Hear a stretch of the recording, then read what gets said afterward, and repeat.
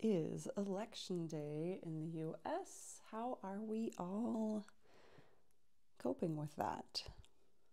Well, we're coping, and lots of support to my American friends and from abroad, and just know that it's on the minds of people everywhere too. Also, my mom is getting a new knee today, so I'm feeling a little anxious about multiple things. So how are we coping? We have got a pumpkin muffin, one of the last that I baked this season, one of my favorite things to eat in fall. And also my second coffee, so cheers Prost. I'll be enjoying that.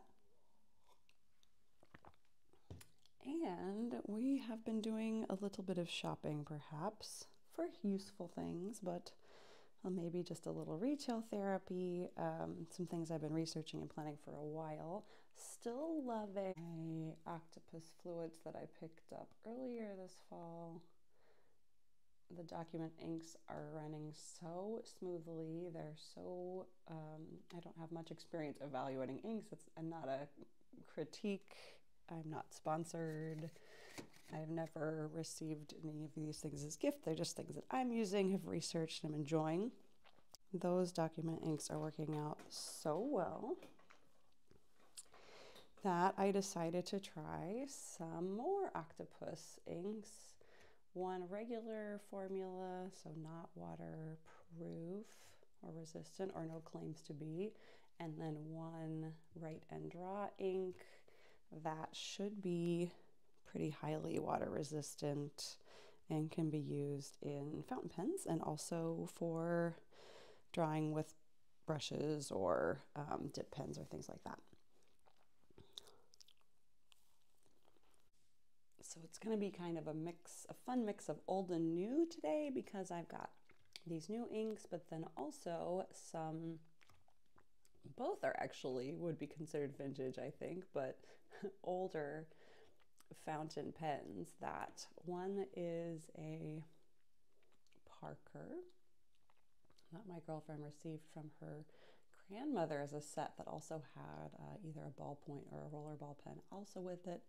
Perhaps never used. I just love this little fiery lava print. Perfect for the season, and she was excited to let me try it out and use it. And so for that reason, I've picked up a little converter for that. Hopefully that works out. Here, we'll try it out. Oh, hi, kitten. So, and then we have this Tropen, which, also having heard of my new hobbyist status, I guess, my girlfriend's father, we were playing with pens at his house last time we were there. He has some really cool Mont Blancs, and this guy, which actually is no longer made, so I feel actually it looks a lot like a, what was it, Parker 51. I was doing research, but it is a Tropen, and they only made this guy, the Scholar, I believe it's called, in the mid-40s to 50s, post-war, and it has a really cool hooded nib that looks a little bit like a bird, and also an ink window. It's a piston filler, which I was so excited about too. It writes really smoothly, and it has this cool green ink window, and for that is what inspired the purchase of this gentle, sort of water soluble classic green, moss green, so moss green. So we'll see, we'll fill it up today, and also try to put the red turtle into the fiery writer and see how it goes. This is totally not, my profession. I'm not a fountain pen collector or anything like that. It's not a review, but it is some fun creative tools that I'm enjoying lately, and therefore want to share with you on the chance that it also inspires your own creating and explorations. So waste not, want not. I've got some paper that I used actually to dry out. I cleaned this guy out first, so that was drying there, and we'll use it as to catch any renegade ink. Now let's go ahead and do that. Let's open up the green. Really cool classic sort of ink bottle look. And you can tilt them to fill as it gets low. We'll see if we ever get low, but I'm doing my best. Actually, working right along, I've done several fills of the black in my Lamy, and a couple actually of the violet, I believe, too. So up the sky, all the way down. Oh.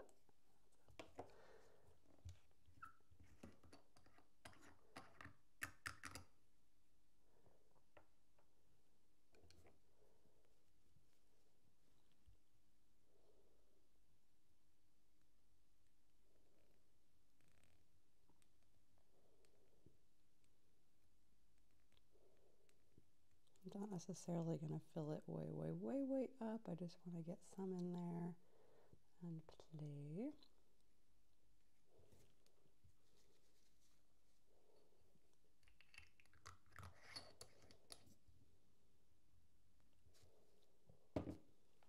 Ooh.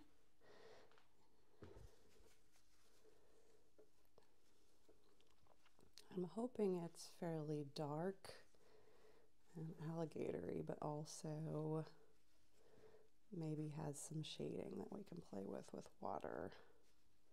Since it's water soluble, we can go in with a water brush later if we want to try to sketch with that. And also just in writing, it's cool to see a little bit of variation in colors. I'm learning.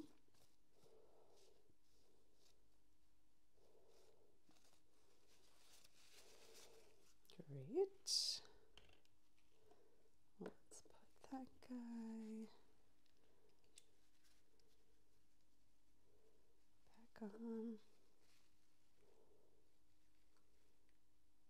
It's very lightweight, but has a nice metal cap that gives it more heft, and is so, we'll try it with some longer writing sessions, but it's so comfortable so far to write with. Yeah, really a smoothie as far as I can tell.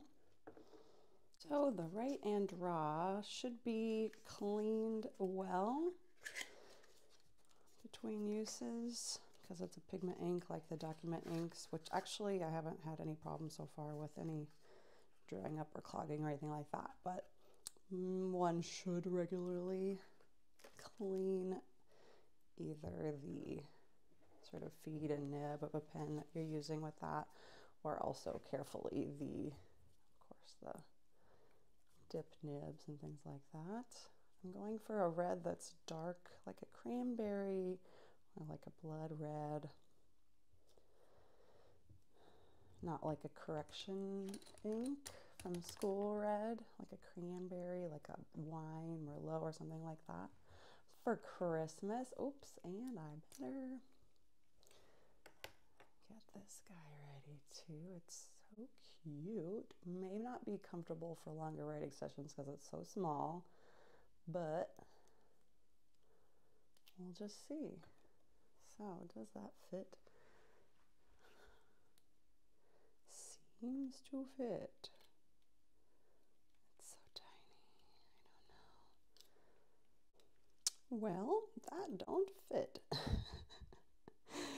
So I need a different size converter for that. I knew I was running the risk of that ordering it, but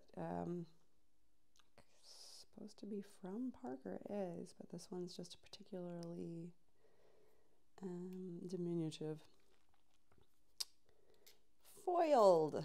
Okay, well, plan B. I do look forward to using this guy in the future, but considering it wasn't a very, I mean, it has special sentimental value, but it wasn't a very expensive, you know, valuable pen in the first place.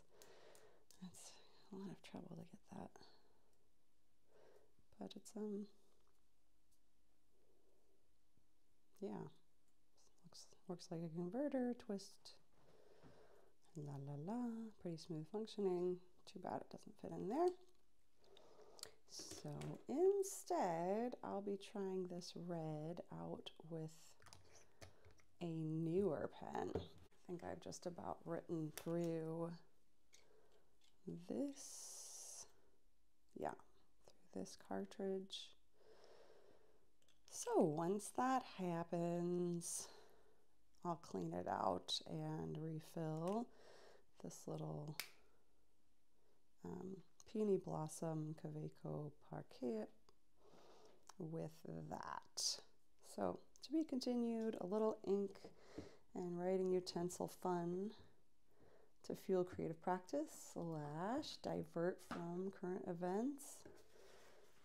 Hope you are doing well, taking care of yourself, doing healthy habits that you know help you feel happy in the darker months and at stressful times, such as at election season and whatever else we have going on in our lives. There's a lot, and I'll be thinking of you during that.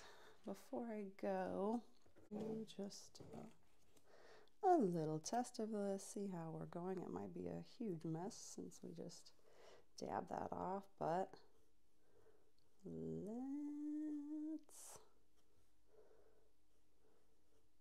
see. Ooh, that's a dark classic. Ooh, we got a little squeaking on this Cody paper.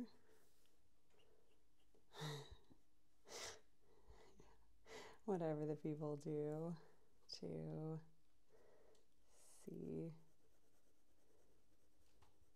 Oh yeah, that does have some pretty shade. Looks sort of like a green bottle, or I'm happy so far. So lots of love, and I'll see you again soon.